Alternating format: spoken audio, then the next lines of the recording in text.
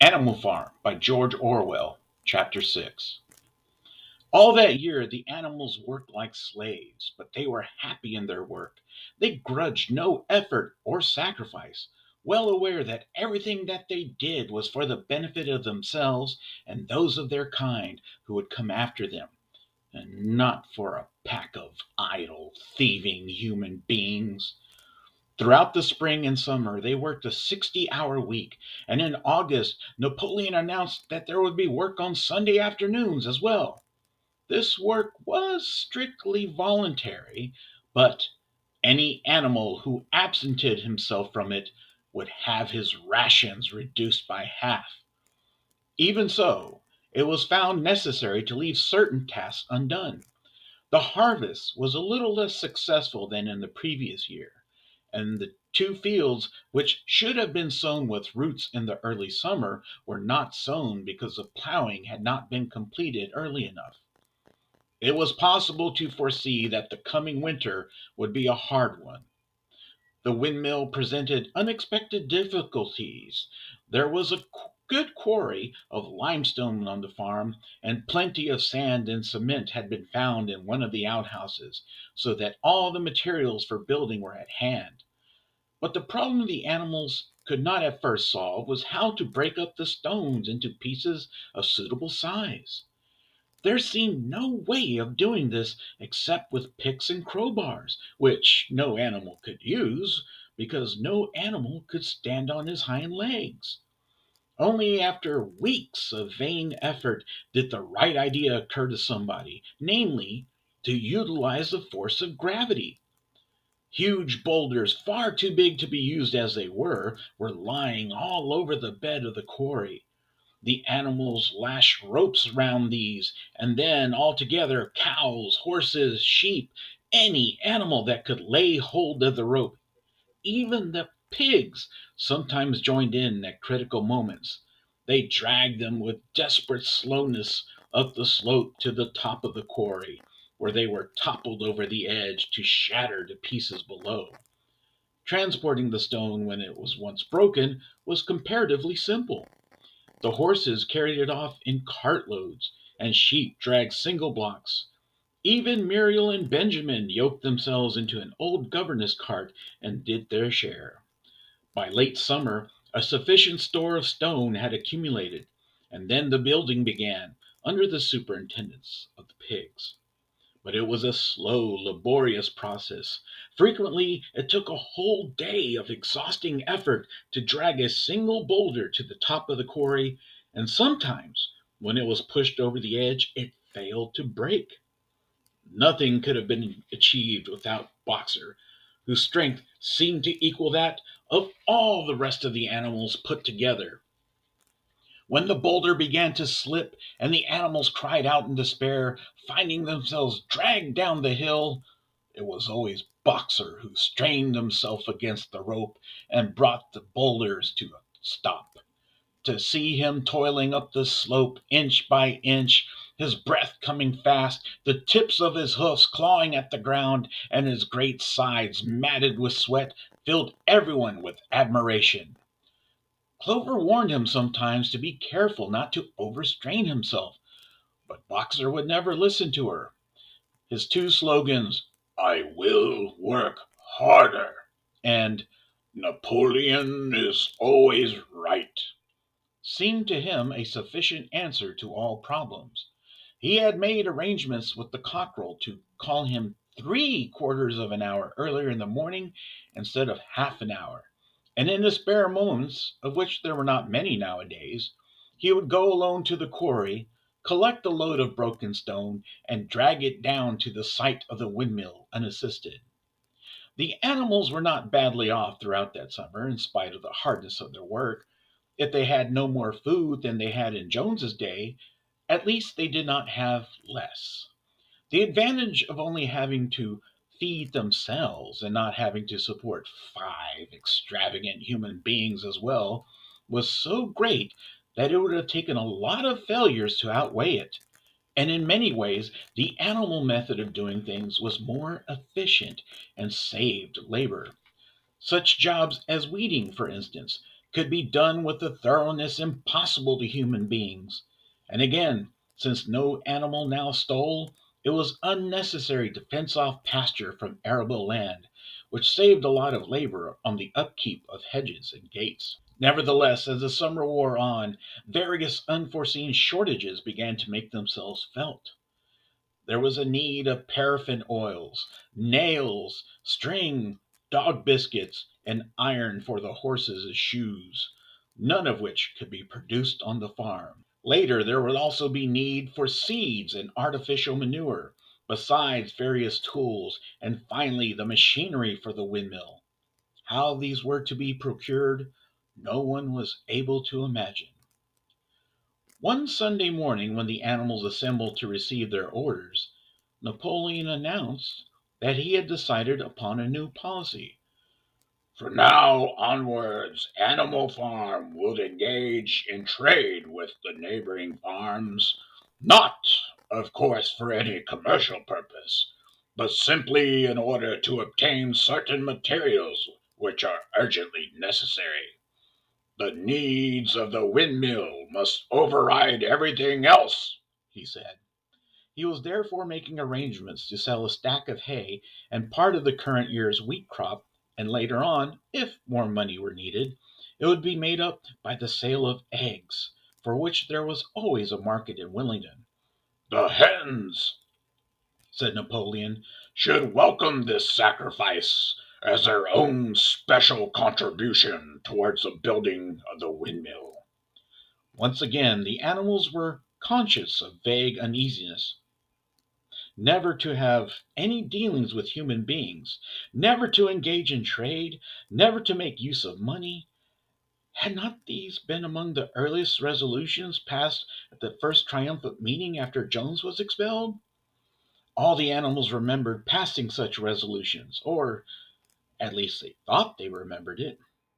The four young pigs who had protested when Napoleon abolished the meetings raised their voices timidly, but they were promptly silenced by a tremendous growling from the dogs. Then, as usual, the sheep broke into "Four legs good, two legs bad," and the momentary awkwardness was smoothed over.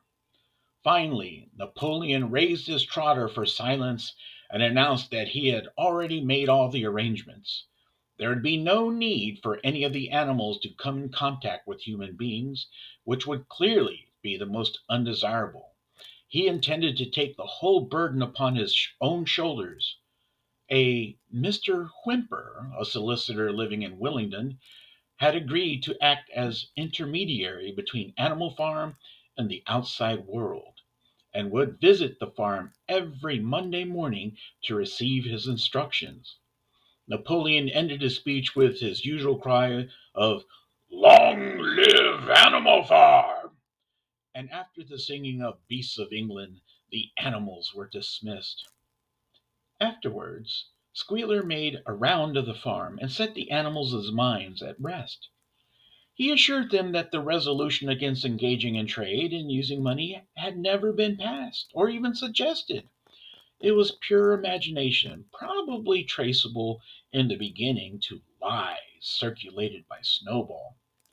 A few animals still felt faintly doubtful, but Squealer asked them shrewdly, "Are you certain that this is not something that you have dreamed up, comrades? Have you any record of such a resolution? Is it written down anywhere?" And since it was certainly true that nothing of the kind existed in writing, the animals were satisfied that they had been mistaken. Every Monday Mr. Whymper visited the farm as had been arranged. He was a sly-looking little man with side whiskers, a solicitor in a very small way of business, but sharp enough to have realized earlier than anyone else that Animal Farm would need a broker, and that the commissions would be worth having. The animals watched his coming and going with a kind of dread, and avoided him as much as possible. Nevertheless, the sight of Napoleon on all fours delivering orders to Whymper, who stood on two legs, roused their pride and partly reconciled them to the new arrangement. Their relations with the human race were now not quite the same as they had been before. The human beings did not hate Animal Farm any less now that it was prospering.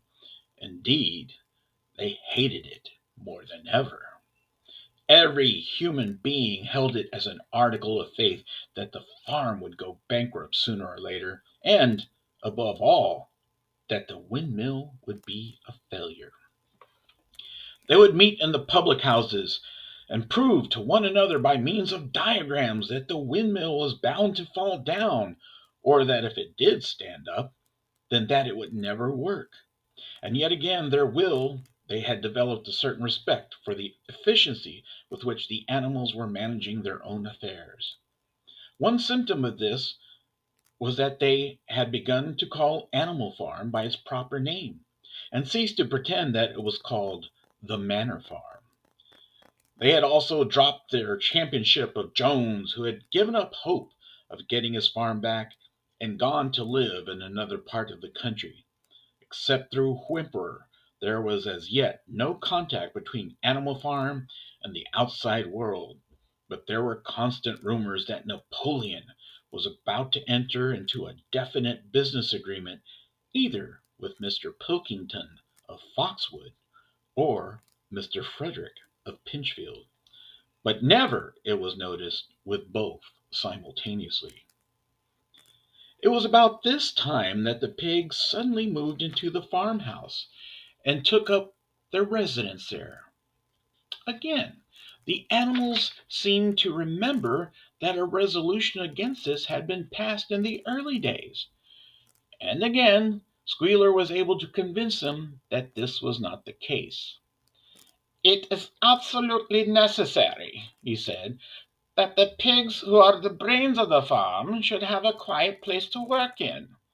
It was also more suited to the dignity of the leader," for of late he had taken to speaking of Napoleon under the title of leader, "to live in a house than in a mere sty." Nevertheless, some of the animals were disturbed when they heard that the pigs not only took their meals in the kitchen and used the drawing room as a recreation room, but also slept in the beds. Boxer passed it off as usual with, "Napoleon is always right." But Clover, who thought she remembered a definite ruling against beds, went to the end of the barn and tried to puzzle out the 7 commandments which were inscribed there. Finding herself unable to read more than individual letters, she fetched Muriel. "Muriel," she said, "read me the 4th commandment. Does it not say something about never sleeping in a bed?" With some difficulty, Muriel spelt it out. "It says, no animal shall sleep in a bed with sheets," she announced finally. Curiously enough, Clover had not remembered that the 4th commandment mentioned the sheets, but as it was there on the wall, it must have been done so, and Squealer, who happened to be passing at this moment, attended by 2 or 3 dogs, was able to put the whole matter into its proper perspective. "You have heard, then, comrades," he said, "that we pigs now sleep in the beds of the farmhouse, and why not? You do not suppose, surely, that there was ever a ruling against beds. A bed merely means a place to sleep in. A pile of straw in a stall is a bed, properly regarded. The rule against sheets, which are human inventions, we have removed the sheets from the farmhouse beds and sleep between blankets. And very comfortable beds they are, too, but no more comfortable than we need. I can tell you, comrades, with all the brain work we have to do nowadays, you would not rob us of our repose, would you, comrades? You would not have us too tired to carry out our duties?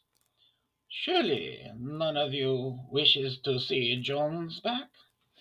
The animals reassured him on this point immediately, and no more was said about the pigs sleeping in the farmhouse beds. And when some days afterwards it was announced that from now on the pigs would get up an hour later in the mornings than the other animals, no complaint was made about that either. By the autumn, the animals were tired but happy. They had had a hard year, and after the sale of part of the hay and corn, the stores of food for the winter were none too plentiful. But the windmill compensated for everything. It was almost half built now. After the harvest, there was a stretch of clear, dry weather, and the animals toiled harder than ever, thinking it well worth while to plod to and fro all day with blocks of stone, if, by doing so, they could raise the walls another foot. Boxer would even come out at nights and work for an hour or two on his own by the light of the harvest moon. In their spare moments, the animals would walk round and round the half finished mill, admiring the strength and perpendicularity of its walls, and marveling that they should never have been able to build anything so imposing. Only old Benjamin refused to grow enthusiastic about the windmill, though, as usual, he would utter nothing beyond the cryptic remark that donkeys live a long time. November came, with raging southwest winds. Building had to stop because it was now too wet to mix the cement. Finally, there came a night when the gale was so violent that the farm buildings rocked on their foundations, and several tiles were blown off the roof of the barn.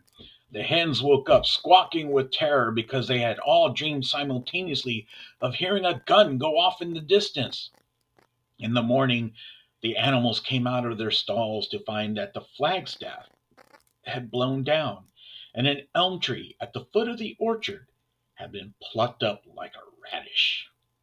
They had just noticed this when a cry of despair broke from every animal's throat. A terrible sight had met their eyes. The windmill was in ruins. With one accord, they dashed down to the spot. Napoleon, who seldom moved out of a walk, raced ahead of them all.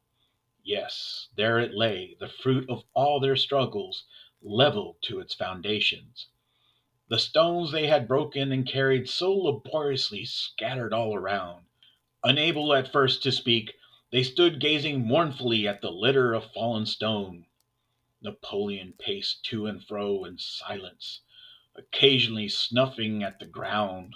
His tail had grown rigid and twitched sharply from side to side, a sign in him of intense mental activity. Suddenly he halted as though his mind were made up. "Comrades," he said quietly, "do you know who is responsible for this? Do you know the enemy who has come in the night and overthrown our windmill? Snowball!" he suddenly roared in a voice of thunder. "Snowball has done this thing in sheer malignity, thinking to set back our plans and avenge himself for his ignominious expulsion. This traitor has crept here, and now I pronounce the death sentence upon Snowball. Animal hero second class, and half a bushel of apples to any animal who brings him to justice. A full bushel to anyone who captures him alive." The animals were shocked beyond measure to learn that even Snowball could be guilty of such an action. There was a cry of indignation, and everyone began thinking of ways of catching Snowball if he should ever come back. Almost immediately, the footprints of a pig were discovered in the grass at a little distance from the knoll. They could only be traced for a few yards, but appeared to lead to a hole in the hedge. Napoleon snuffed deeply at them and pronounced them to be Snowball's. He gave it as his opinion that Snowball had probably come from the direction of Foxwood Farm. "No more delays, comrades," said Napoleon, when the footprints had been examined. "There is work to be done. This very morning we begin rebuilding the windmill, and we will build all through the winter, rain or shine. We shall teach this miserable traitor that he cannot undo our work so easily. Remember, comrades, there must be no alteration in our plans. They shall be carried out to the day. Forward, comrades! Long live the windmill! Long live Animal Farm! End of chapter 6.